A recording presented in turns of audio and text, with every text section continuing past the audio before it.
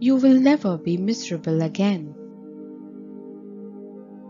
Once upon a time, a man visited a village where a very learned monk lived in a monastery. After living for a few days in the monastery, the man went to the old monk and said, "Master, I have made up my mind to shift to this town permanently, as that way I can visit you whenever I want. How is this town like to settle down?"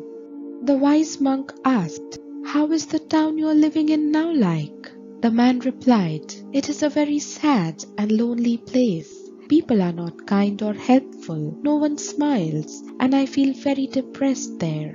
The monk said, "This town is very much the same. I don't think you will like it here." After a few days, another man wanting to live close to the monastery came up to the wise man and asked the same question. The old monk asked, "How is the town you are living in now like?" The second man replied, "It is wonderful.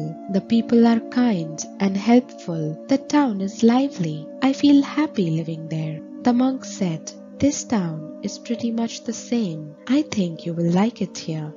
It so happened that the second man turned out to be a friend of the first man. He went back home and told the first man that he is shifting to the new town as guided by the old monk.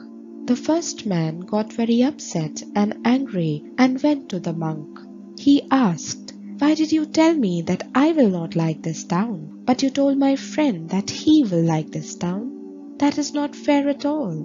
The old monk replied, "What we are seeking is already within us. Happiness and peace are to be found inside of us. If there is a storm raging inside of us, then we can go to the most peaceful place on earth, but still we won't be able to find peace outside of us. If we are happy, then wherever we live, we will try to find the positives in life and not the negatives. However, if we are constantly sad and depressed, then our mind tends to drag us to the negativities of our lives, and that is a very dark well. You, my child, are in that dark well. When you come out of it, I will give you the same advice." The man realized that he needed to change his negative attitude into a positive one. He made up his mind to focus on finding happiness and peace within him rather than outside of him. He promised himself to be happy in the present moment rather than waiting for a future time and place for happiness to find him. This way, he learns a very important life lesson.